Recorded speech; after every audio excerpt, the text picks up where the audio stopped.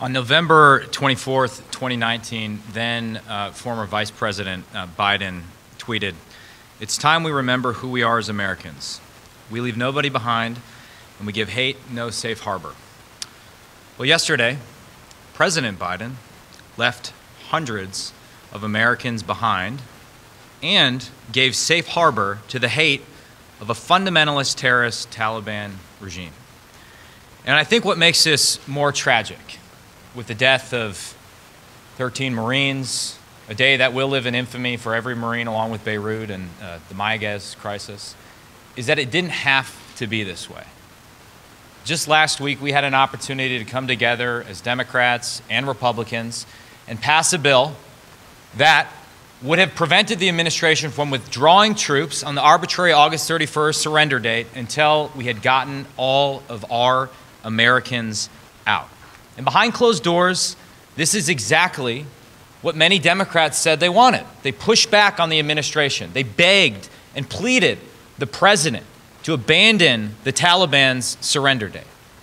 But when the moment of truth came on the House floor, they all voted against it so as not to jeopardize the passage of Bernie Sanders' budget.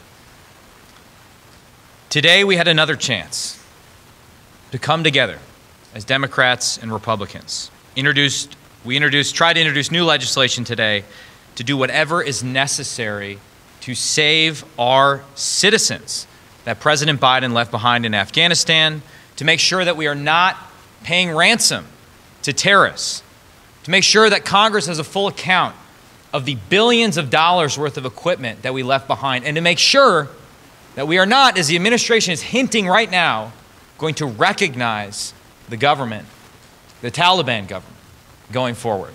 And yet, when I asked unanimous consent to do that on the floor a few minutes ago, I was gavelled down. It is time for Congress to step up. Because of the administration bungling this withdrawal, it's too late to save face. We look weak, our allies are questioning our commitment, our enemies are seeking to test us. It's too late to save face. But we can still save lives.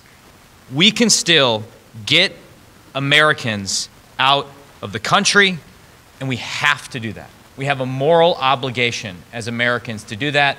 This isn't a news cycle to be managed. It's not a narrative that can be spun because Ron Klain is retweeting progressive journalists and creating an echo chamber. This is a matter of life and death. We don't leave our people behind.